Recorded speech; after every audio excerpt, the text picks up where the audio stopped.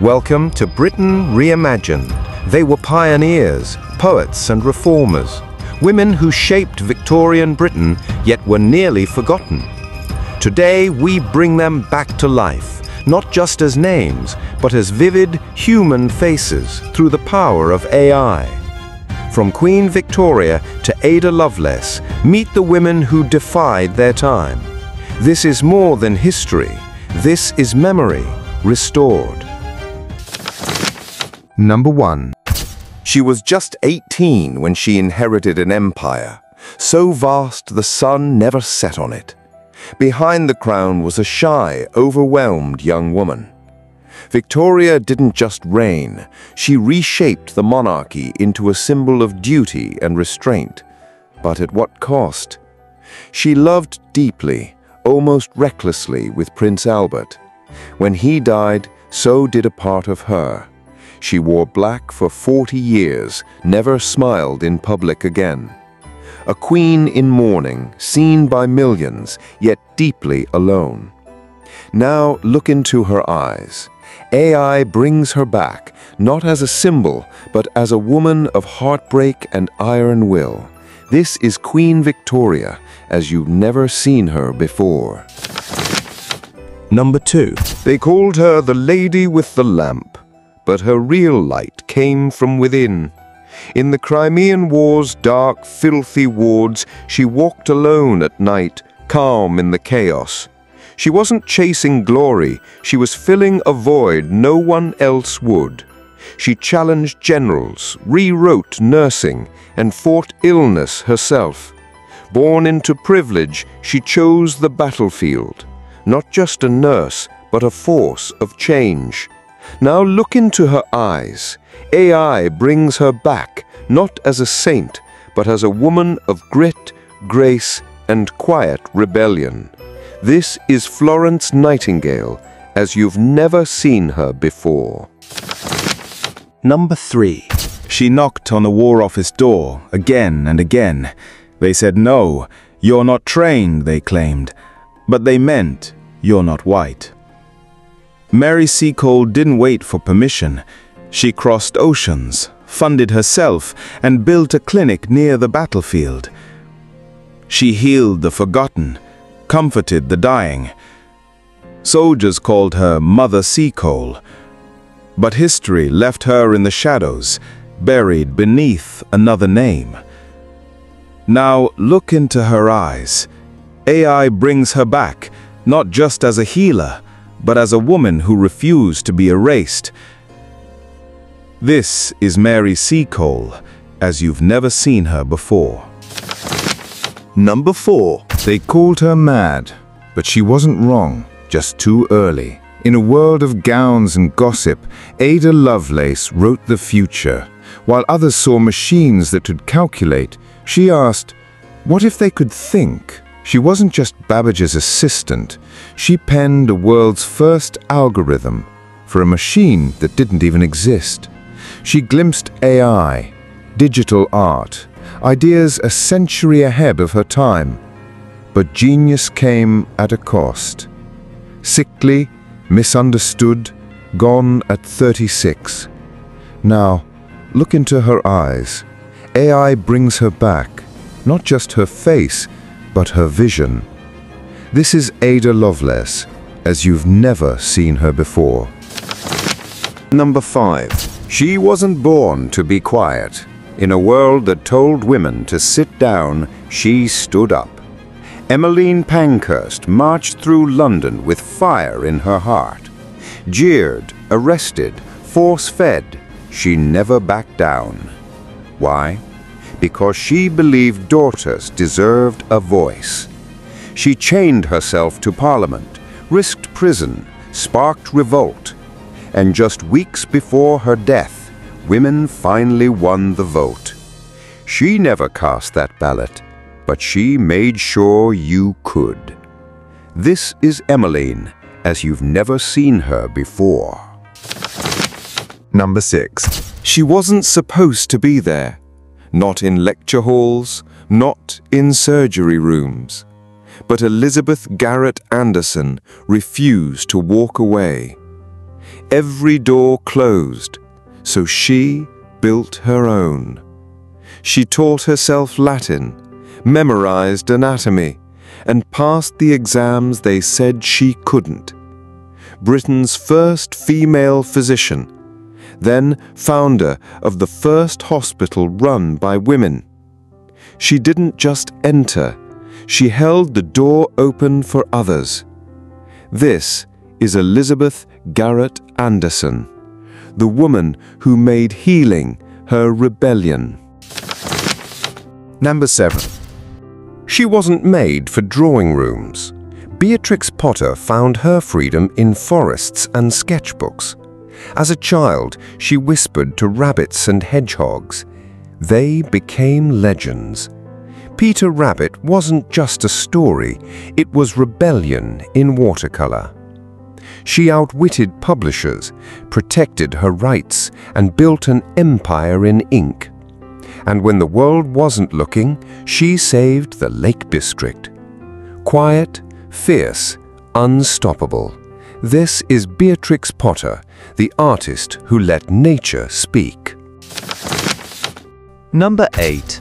They called her Queen of the Poor, but she wore no crown. Born into wealth, Angela could have lived in luxury.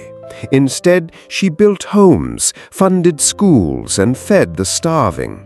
She walked London's poorest streets, quietly, relentlessly. Dickens praised her, Victoria honored her, but Angela wanted impact, not applause. She became a baroness, but led with compassion, not title. An heiress who used fortune to forge futures. This is Angela Burdett-Coutts, where privilege met purpose. Number 9. She could have stayed silent, wrapped in privilege, untouched by the world's cruelty. But when her daughter died, something inside her shattered and woke up. Josephine Butler didn't whisper, she roared. She took on the Contagious Diseases Act, laws that punished women without trial. She marched, wrote, shouted, facing threats, mockery, exile. For 20 years she never stopped, and when the laws finally fell, so did the silence. She didn't fight for fame, she fought for dignity. Now, look into her eyes. AI brings her back, not as a protester, but as a mother, a fighter, a flame. This is Josephine Butler, as you've never seen her before. Number 10. She wasn't just acting, she was a light. Ellen Terry stepped onto the London stage as a girl and never left it behind. Her voice hushed crowds. Her gaze held centuries of sorrow and strength. Shakespeare's women became her mirror, bold, bruised, brilliant. Off-stage, she broke rules, married young, divorced, loved on her own terms. She stood beside Sir Henry Irving, not behind him. A muse, a mother, a rebel in velvet gowns. They whispered about her. She kept shining. Now look into her eyes. AI brings her back, not as a star, but as the flame behind the curtain. This is Ellen Terry, as you've never seen her before. Number 11. She stood before crowds and courts with the same fire in her eyes. Annie Besant was told to stay silent. She refused. She left a loveless marriage, walked away from comfort, and chose the fight. In England, she marched with workers. In India, she ignited freedom. Slandered, jailed, exiled, still she rose. A scholar, a rebel, a woman who roared when others whispered. Her voice wasn't loud for show, it was forged by conviction. Now look into her eyes. AI brings her back, not as a symbol, but as a force. This is Annie Besant, as you've never seen her before. Number 12. She was just 28 when she died, yet her words still echo in kitchens across Britain. Isabella Beeton wasn't just a writer, she shaped Victorian home life. With ink-stained hands, she penned the guide that defined an era.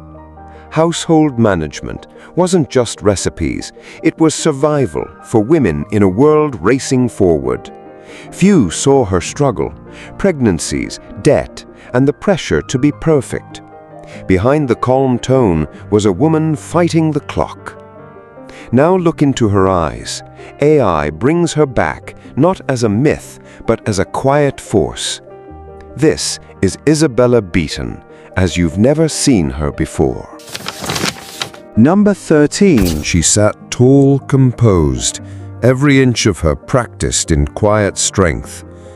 Emily Davies didn't chase attention, she earned respect. She didn't just hope for women at university, she made it happen. When Cambridge said no, she founded Girton College, not a symbol, a real education. They called her stubborn, she called it principle. Measured words, unshakable resolve. She didn't shout, but the world still heard her. Now, look into her eyes. AI brings her back, not as a dreamer, but a builder of futures. This is Emily Davies, as you've never seen her before. Number 14. She never sought fame, just fairness. Octavia Hill sat with papers in hand, but her mission was people. Born into hardship, she knew the sting of instability. So she fought, not with speeches, but with action. She gave families clean homes, green spaces, and a sense of worth. They called her radical. She called it right. She never married. Her heart belonged to her cause. And through housing, parks, and the birth of the National Trust, she quietly reshaped a nation. Now look at her face. AI brings her back, not as a reformer, but as a builder of dignity. This is Octavia Hill, as you've never seen her before. Number 15. She held her chin high, not in pride, but in defiance. Frances Power Cobbe was born into comfort, but chose confrontation. She saw cruelty in cages, in courtrooms, in marriage laws, and she fought it all. Her words were fire, lighting the path for women's rights and animal welfare alike. They called her difficult. She wore it like armor. She founded movements, wrote boldly, and never backed down. In a world that told women to whisper, Frances roared. Now, through AI, she returns, not just as a reformer, but as a force. This is Frances Power Cobbe, as you've never seen her before. Number 16. She walked into factories where others saw progress. She saw danger. Lucy Deane listened not just to data, but to the breathless women behind the machines. She was one of the first to raise the alarm about asbestos when no one else dared. They called it safe. She called it deadly. Mocked, dismissed, even criticized by peers, Lucy didn't flinch. She fought for those too tired to speak, too sick to be heard. Her words came before the world was ready, but they echoed into laws and protections. Now look into her eyes. AI brings her back not as a footnote, but a pioneer. This is Lucy Deane, as you've never seen her before. Number 17. She wasn't drawn to the spotlight. She lit her world with stories instead.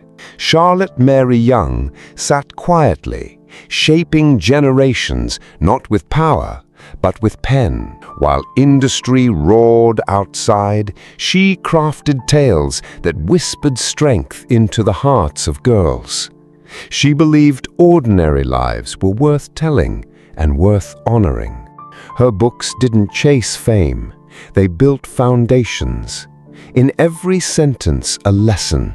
In every heroine, a reflection.